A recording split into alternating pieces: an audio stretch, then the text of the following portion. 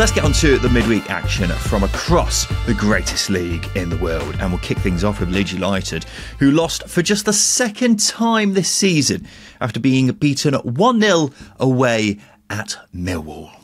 4 1-0 wins on the bounce now for the Lions, Justin. As we said at the weekend, a very Millwall run of form, this isn't it? But what a result this is, once again, for Neil Harris's boys.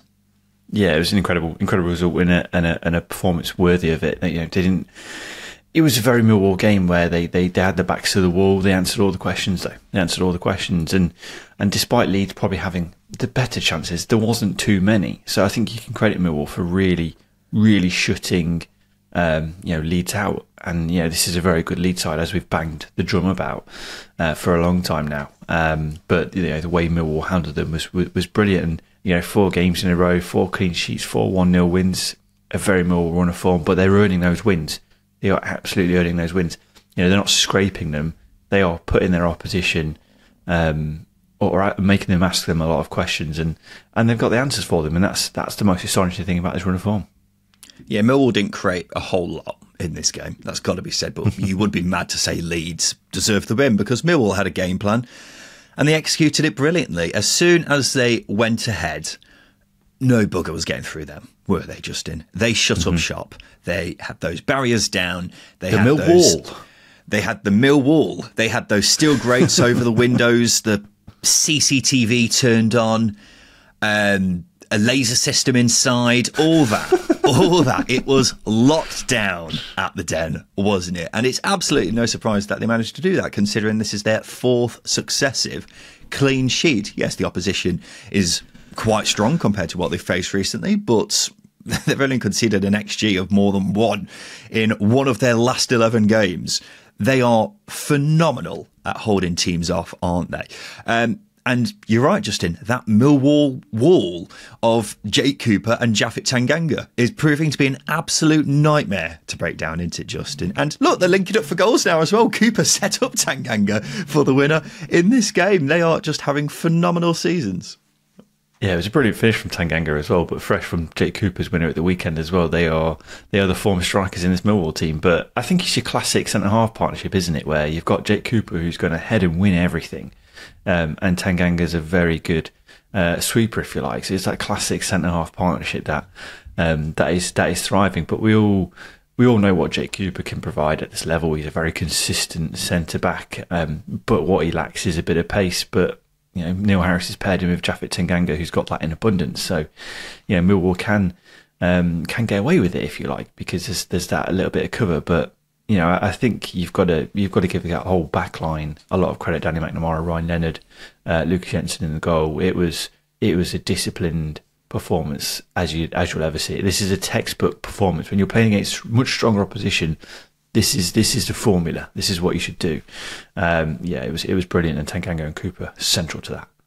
Yeah, 100%. If you want to embody the Millwall way, Justin, you need a strong defence, and the partnership of those two is proving to be key for them this season. But you're absolutely right to praise the whole defence as well. Joe Bryan's another one who wasn't available for this game, but he's another one who's had a really steady start to the season. But yeah, Neil Harris has got them brilliantly organised, and as we said at the weekend, he's proving a lot of people wrong, and he's done it once again here, and fair play to him for that. And Millwall are in the top 6 now with this run of form.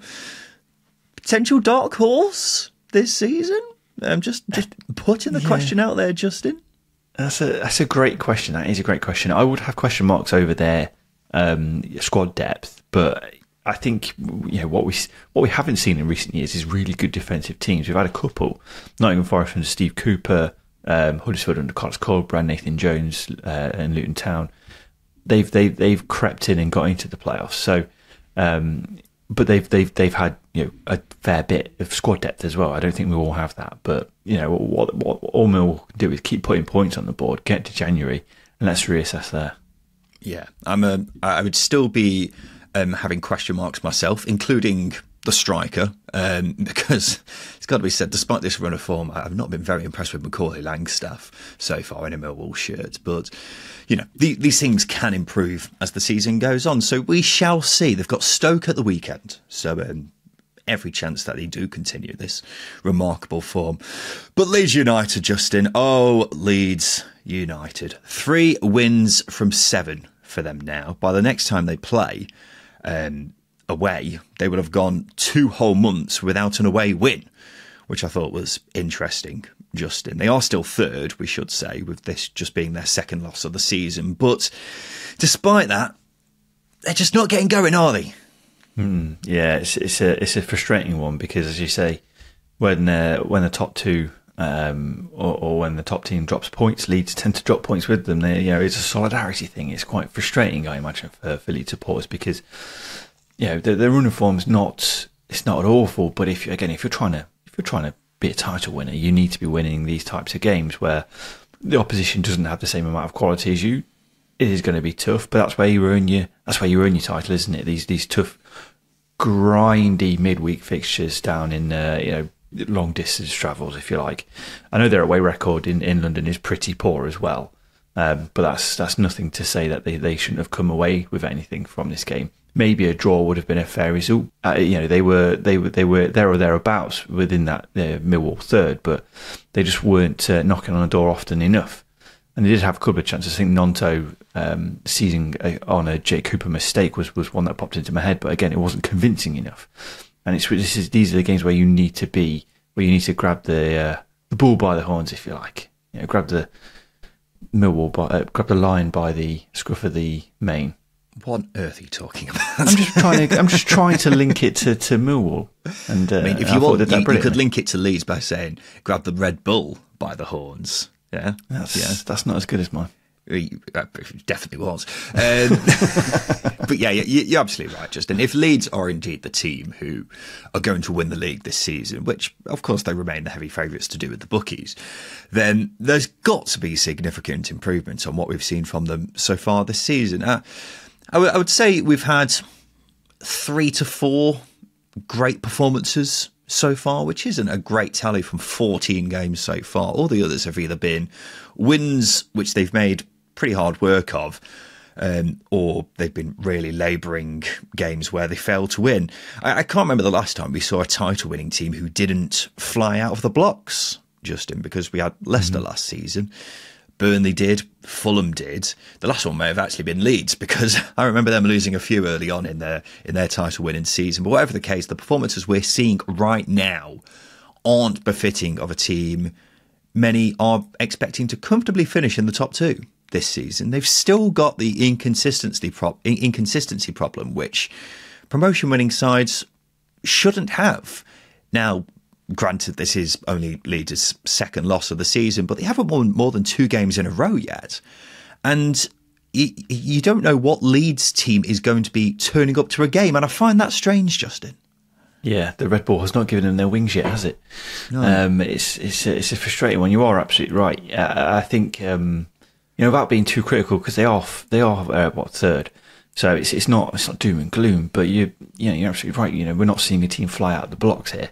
And that's what we should be seeing, because this Leeds team is probably one of the best squads we've seen at this level. I know they've suffered injuries, but still, with the attacking quality that they've got, they should be a little bit more convincing than they are in the final third. So there's so much improvement they need to do. Look, they are third, but if you're saying a team needs to improve and they sit third, then by all means, there's a lot of positivity there to grow into. But the run of form, the performances, they do need to be better. I'm going to concede that now. I know I've been against that point over recent weeks, but you are absolutely right. If a team wants to finish in the top 2, this Millwall fixture is a very good example of you've got to roll your sleeves up, grit your teeth, and get on with it. And you've got to win ugly. And I don't think this Leeds team's capable of that yet, which is quite a mad thing because we're over a quarter of the way through the season.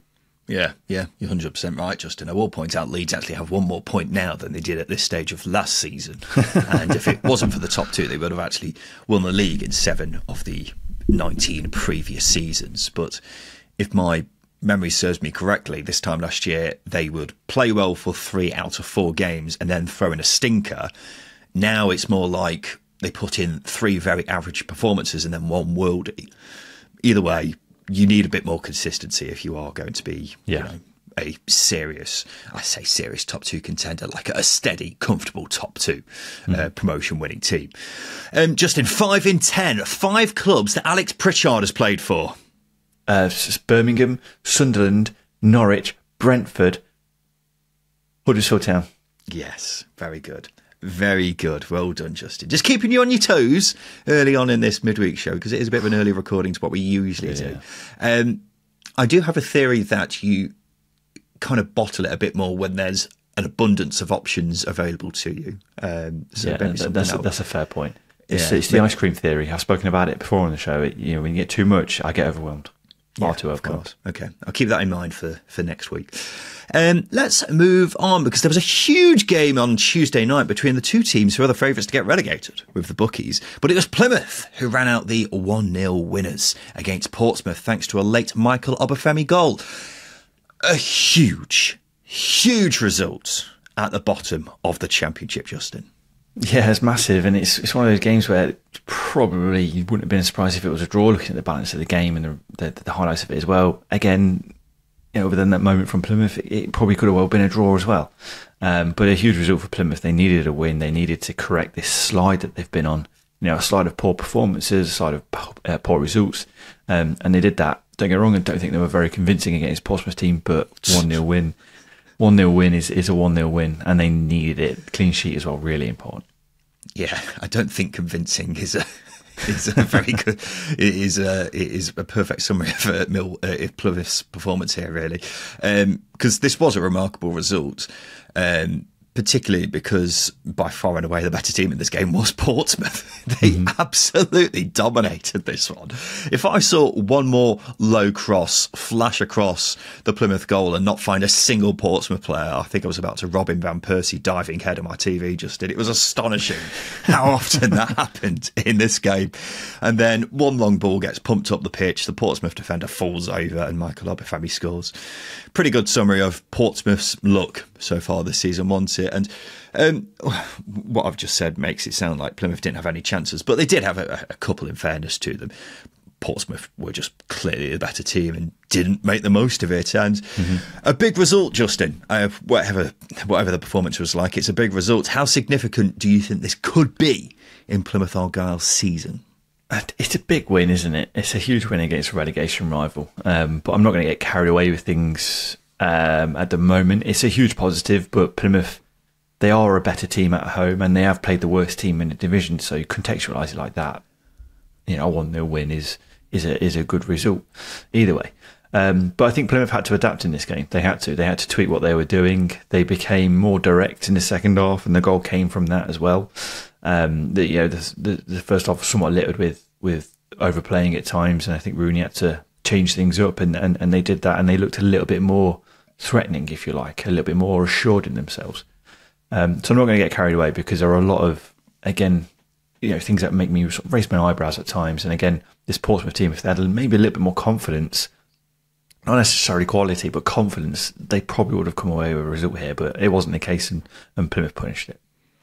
Yeah, I think it's significant in a few ways because, as you say, it is obviously against one of their main rivals in the fight to stay up this season, but also because their away form is absolutely honking. So every result at home is massive because they are essentially relying on that currently to stay up, aren't they, if their away form is not going to improve anytime soon. And it's also big because they've won without Ibrahim Sissoko, who in my mind has been by far their best player this season and has now been ruled out until the new year, which just quickly is a huge blow for them, isn't it, Justin? No, massive. He carries so much quality in that final third. He's still a raw player, but I think you need that. It gives him a bit of edge. But I actually think the absence of Joe Edwards is probably a bigger one. Captain Joe Edwards, he's out until the new year. And I think Sky put out a stat out, their win rate halves when he's unavailable. So Sissoko carrying a lot of quality. He is young, so missing a leader on the pitch in Joe Edwards is also a massive, massive blow. Yeah, if the win rate is halved, then that's not great when the win rate isn't great already. So yeah, two big blows for Plymouth, really. Back on the game itself, I find it difficult to take much confidence away from a Plymouth perspective because they were, by and large, second best to the team bottom of the league. But I think it's a result which lifts the mood because they've been pretty poor recently. And when you're fighting to stay up, you've got to make the most of these results and really savour them, haven't you, Justin? But considering they are very much a home comforts kind of team, I think this actually provides more concern than encouragement despite the results. So still a lot of work for Wayne Rooney to do. Speaking of which, a quick shout out for the new video on the Second Tier YouTube channel. It's called Will Wayne Rooney Be a Successful Manager? I encourage all to watch it. Second Tier on YouTube. A terrible result for Portsmouth, Justin, and they of course stay rooted to the bottom of the table. Now 6 points from safety after just 14 games of the season. Where's it going wrong for old Pompey? And do you have hope for them that they can turn it around still this season? Look, it's looking bleak, isn't it? It really is. 9 points, 1 win. I know they've drawn a fair few in that time, but defensively they are an absolute shambles. They did look better here. They looked better organised. I think Plymouth having to change how they were playing is a very big, I wouldn't say compliment, but a good nod to Portsmouth getting things right in this game. But it is Plymouth. They're not in a good run of form themselves, and they've come away with a defeat. But in terms of where it's going wrong for Portsmouth, I do think it's quality. I think they lack it. I think they lack energy and athleticism in the middle of the park, which is making games not as competitive as they can be. It was a better performance from Portsmouth. I thought they edged the first half. Plymouth did respond well in the second. But ultimately they were edged out in a tight game by a team that seized their moment, and I don't think Portsmouth are getting that down to confidence, but also down to quality of that team. Well, I've mentioned it a million times before, but I think the horrendous fixture schedule at the start of the season has really kneecapped them because it meant they lost all the momentum from last season. And that is a big thing in my view. But over time, it's become quite apparent that their summer transfer window wasn't where it needs to be, as you said back in September, in fairness to you, Justin. Some of their new signings have done pretty well, particularly Josh Murphy and Freddie Potts. I think those two definitely deserve a lot of credit, but it's clear they didn't strengthen enough in other areas, namely up front. Losing Colby Bishop in the summer was obviously a big blow, and none of the lads they've tried up top so far have looked anywhere near good enough, and that's a big concern. I still hold out hope for Portsmouth, though, because I don't think they've been as bad as their results suggest. They've shown plenty of life on many occasions. I think the attacking trio of Matt Ritchie, Callum Lang and Josh Murphy is showing quite a bit of promise.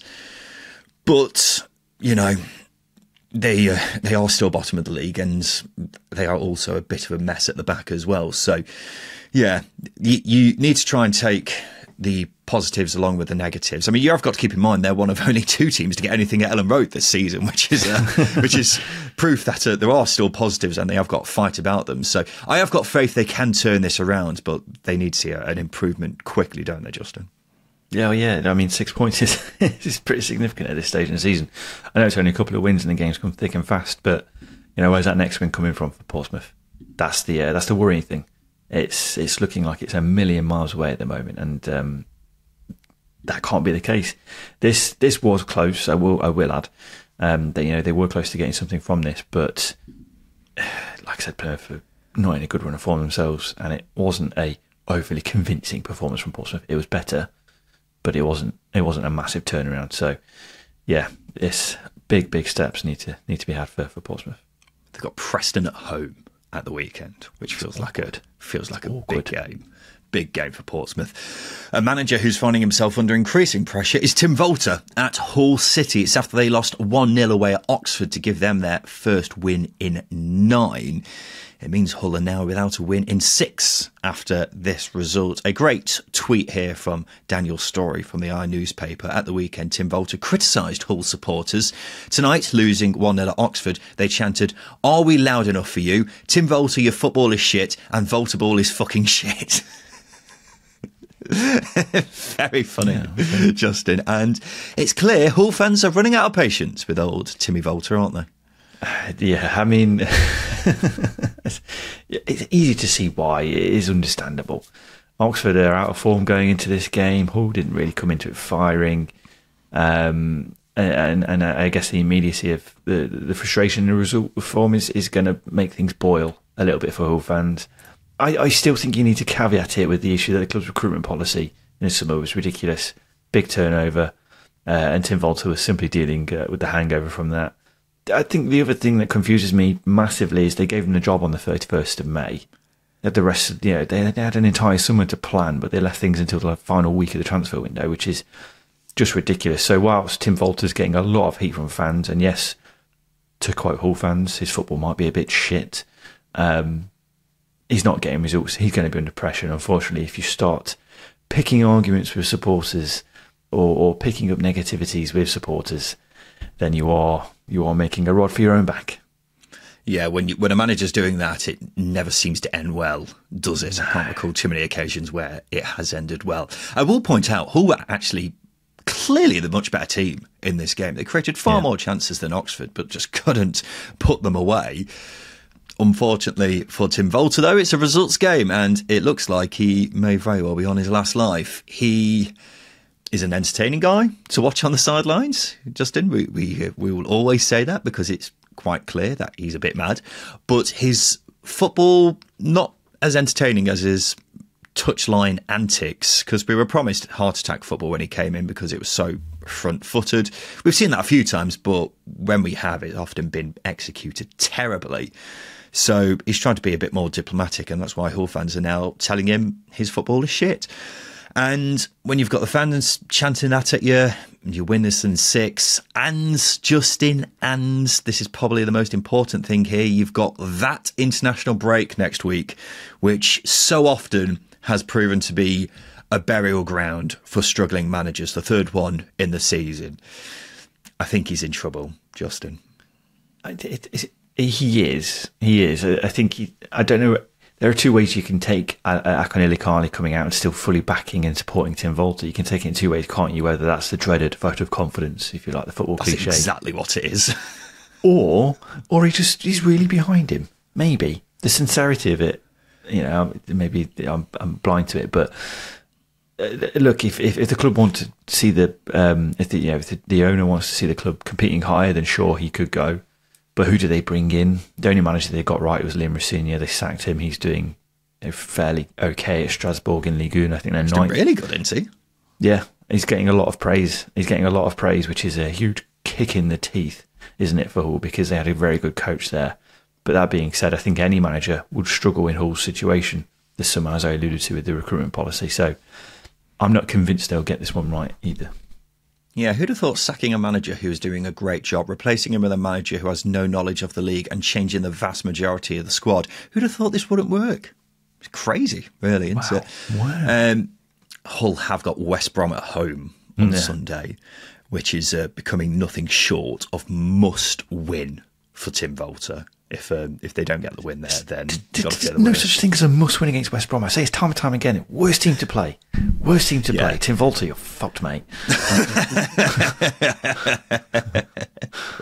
There you go. You heard it here first, ladies and gents. By the way, just to add more bad news for Hull, their Ecuadorian midfielder Oscar Zambrano has been suspended by the South American Football Confederation for allegedly breaking doping rules. He's accused of failing a drugs test before moving to England in the summer. He is appealing the decision, but could potentially be banned for up to 2 years. He is only on loan, and Achonila Charlie did admit Hull knew about it when they signed him and admitted that it was a big risk getting him in, but not what they needed at all, is it? So yeah, we'll keep up to date with that one as it happens. Quick word on Oxford, Justin. Similar to Plymouth, really, isn't it? They were by no means amazing, but a much-needed victory. Could be big in terms of confidence, etc., but still a heck of a lot of room for improvement needed. Yeah, definitely. But look, it's a win in 3 points. Like Plymouth, it doesn't matter how they come sometimes. You've just got to take the 3 points, take the clean sheet as well, and run with it. They have looked really poor of late, and you saw that in this game. There was a lack of confidence at times as well. But look, for a team the size of Oxford, similar to Plymouth, budget and circumstances, it's about building momentum, picking up points where you can, and chipping away. And they did that. This, winning breeds confidence. It turns no confidence into confidence. That's the easiest way you can really describe it. And it doesn't matter how the wins come. This will make things positive, more positive going into the weekend. Yeah, and got to be said, they were a side very much low on confidence, weren't they? So they'll take anything that comes their way. A 98th minute winner from Harrison Burrows saw Sheffield United win 2-1 away at Bristol City. Sheffield United 1-0 down in the 85th minute, managed to pull one back, and then the scenes, Justin. Oh, those scenes for that winner in the 98th minute. That is so late in a game, isn't it? It's just ridiculous. Well, yeah, I mean, that's what football's all about. It was a wonderful, wonderful moment. And again, Harrison Burrows coming up clutch for Sheffield United. Yeah, brilliant moment for him. But yeah, 1-0 down in the 85th minute. And in addition to that, they weren't great either, Sheffield United. They were very poor. That's when the wins feel sweeter, especially when they come late. Yeah, Bristol City were pretty good in this game. Just didn't have those moments of quality needed to get the game over the line. Sheffield United did. Just, the turnaround is monumental. When you saw that release at the end, it was brilliant. Yeah, it was a pretty decent game, actually. You had the comeback, a red card, plenty of chances for both teams, and, of course, a 98th minute winner, which is always a great way to top things off. And it's one of those where the Sheffield United players are going absolutely mad and the Bristol City players crumble to the floor in unison. Beautiful. Cinematic. It's great stuff from a neutral perspective, isn't it? And what a moment for Harrison Burrows. 2 goals in 2 for him now, by the way. Not bad for a left-back. But Sheffield United had to really dig deep here for this one, and it was a big test, and they passed it with flying colours. So 3 wins on the bounce now for them. I don't know about you, Justin, but I feel like these last 2 wins in particular are significant for Sheffield United, because they had arguably their best performance of the season against Blackburn at the weekend. Yeah. And now in this game against Bristol City, they showed such courage to come from behind and win here. I think these are 2 wins which really showcase their top 2 credentials. And with the small matter of the Steel City derby coming up at the weekend, this has the potential to be a season-defining week for Sheffield United, I reckon. Justin, what do you think? A confidence-spinning week. It can really, really propel you forwards, this type of week, because as you said, they were very convincing against Blackburn. Not the best here against Bristol City, but they rolled the sleeves up, gritted their teeth, and got the result. Use that phrasing earlier because that's what we were asking of Leeds, but Sheffield United are doing it, and that's what is making them a more convincing top 2 contender at the moment. And obviously they've got the Steel City derby this week. It's a brilliant moment for them to really kick up and get their season really, really going, which is bizarre to say because 28 points on the board, technically 30, barring the deduction. We've not seen Sheffield United at their consistent best. We've seen it in glimpses. We've seen it in glimpses, in moments. But I think this is the week that can really turn it around. But it's going to be a hard one against Sheffield Wednesday because it's a derby. But what we're seeing from Sheffield United is they've got the minerals. They got the minerals. I think 98th minute winner showcases that. It really does. Yeah. And come the end of the season, we may look back at this week as the one which sets them on their way to promotion, potentially, because we've seen 2 very impressive sides to Sheffield United, which we haven't really seen so far, have we? You mentioned that we've seen glimpses of them so far this season, but we saw a whole 90 minutes against Blackburn at the weekend where they ripped apart a team who hadn't lost at home all season, is worth mentioning as well. And then you've seen this other side where they can grind out a win despite the odds being stacked against them. They're 2 very impressive things to see from a automatic promotion contender. And I mean, it's already a big week for Sheffield United anyway, not just because of the Steel City derby, which we will talk about in detail in the preview show with SBK tomorrow, but also because their takeover is now reportedly set to be complete. The move, led by an American businessman, is said to be close after reportedly being at risk of falling through not long ago. So big news for them because they've needed one for a long time, haven't they? So hopefully that goes through without a hitch, and this could be a significant week for Sheffield United, not just on the pitch but off the pitch as well. Coventry's return to form didn't last very long because they've become the first home team to lose to Derby County, who beat them 2-1. got to be said, Derby's 2 goals are 2 of the jammiest you'll ever see. Particularly the second one, which was a Jerry Yates cross, which has deflected over the keeper's head. It was completely and utterly bizarre. And then the other one was just Jerry Yates taking advantage of a poor back pass. But Derby, Justin, have been abysmal on the road this season, haven't they? So what a turn for the books this is. It wasn't great here either. I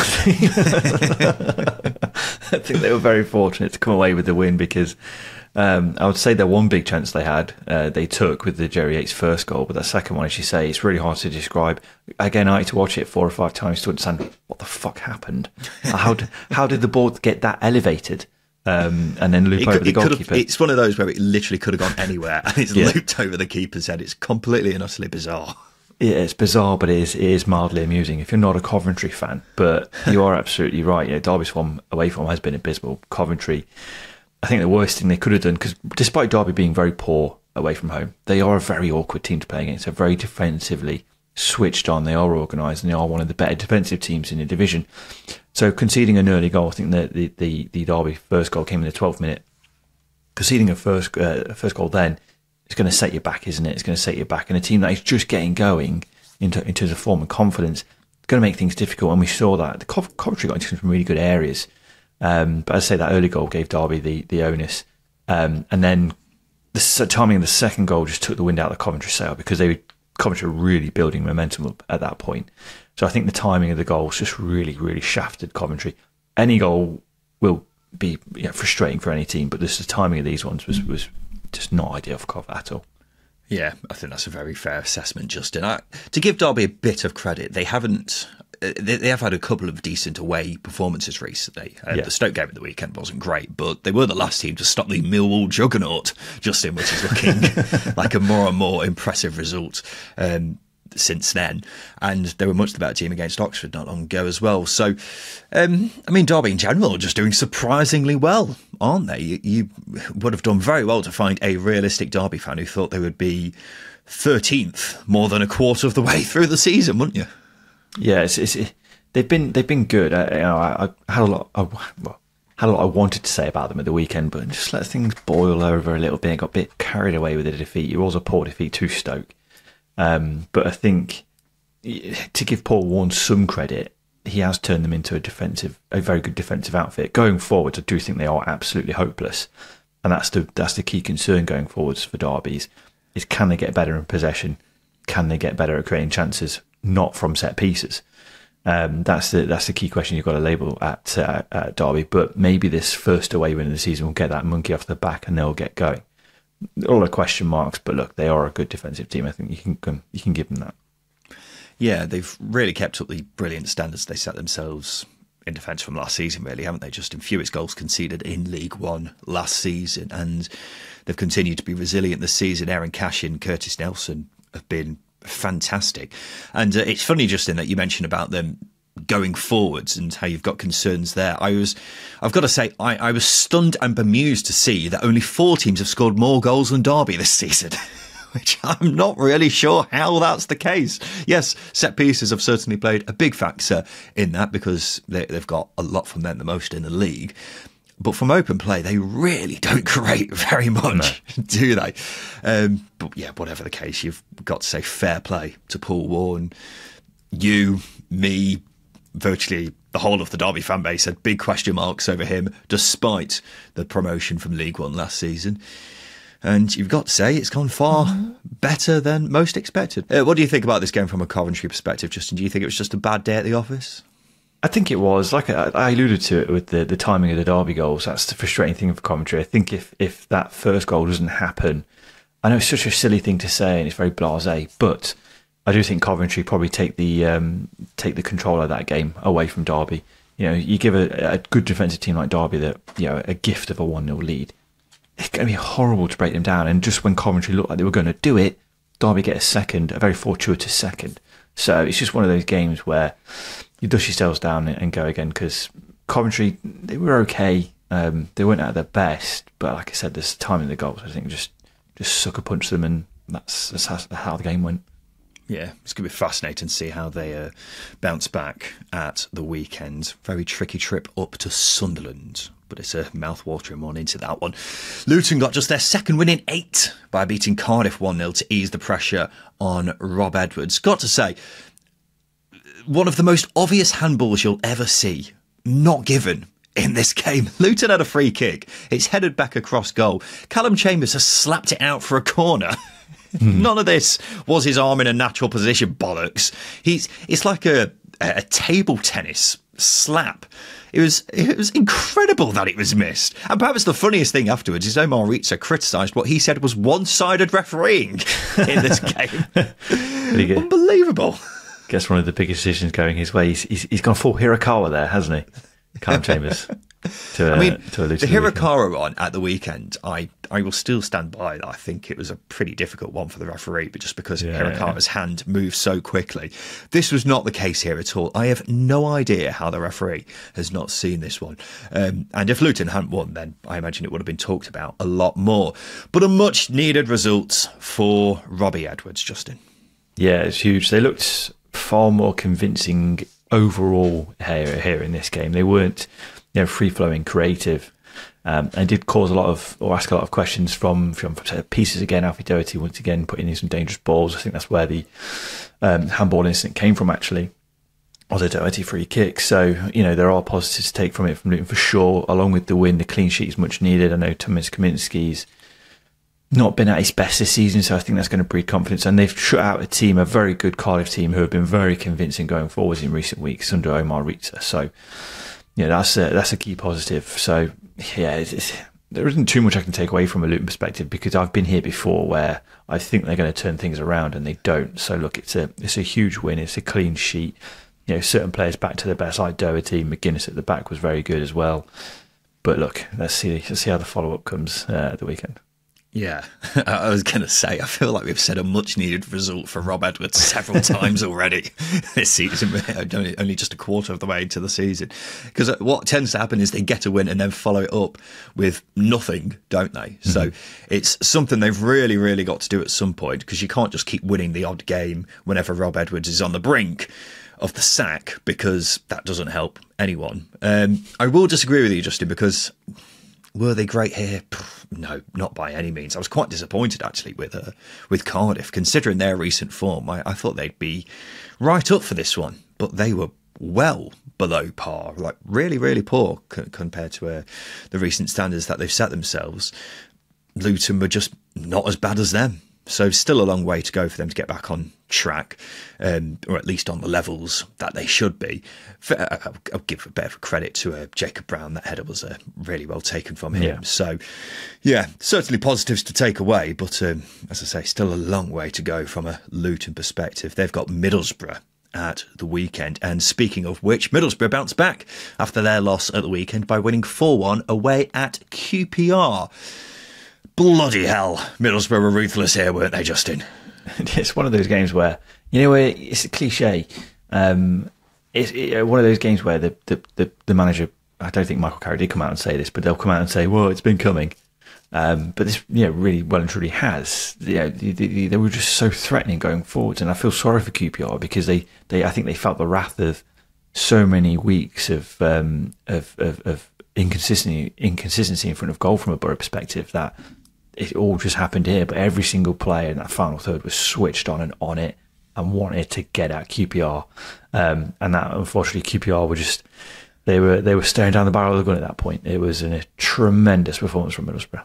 Yeah, if you're looking for something that has been coming, then a team getting a battering from Middlesbrough has certainly been on its way at some stage, and this was the case here, because it certainly looks like the missed chances problem is over, doesn't it? Emmanuel Latilath putting the goalkeeper on his backside twice. You don't do that if you're low on confidence. The funniest thing about that goal was he kicked it at the defender in the goal. Yeah, so it was weird, wasn't it? Because he's put it in, but it didn't hit the back of the net. So it didn't really have the satisfaction to wrap off what was a really, really composed bit of play from him. I say Middlesbrough were excellent. I think they were. I don't think QPR were that bad. I think actually they actually did pretty well here and created a fair few chances. But maybe the scoreline was a bit harsh from their perspective, but as we say, Middlesbrough, at some point, we're going to have one of those games where everything just clicked for them and they did take all the chances, and this was one of those games. I've got to point him out once again. I was mesmerised by young Ben Doak, who, Justin, I think is quickly becoming one of my favourite players in the Championship this season. He is just absolutely thrilling. It is astonishing how fearless he is as an 18-year-old. He just constantly runs past defenders like they're not there. Experienced defenders. He has them on toast constantly. It's remarkable. It's very early days, but I can't recall being as quickly impressed with a low knee as I have been with him, because he has really hit the ground running, especially given his age and the fact that he had only played a handful of games in senior football before joining Middlesbrough.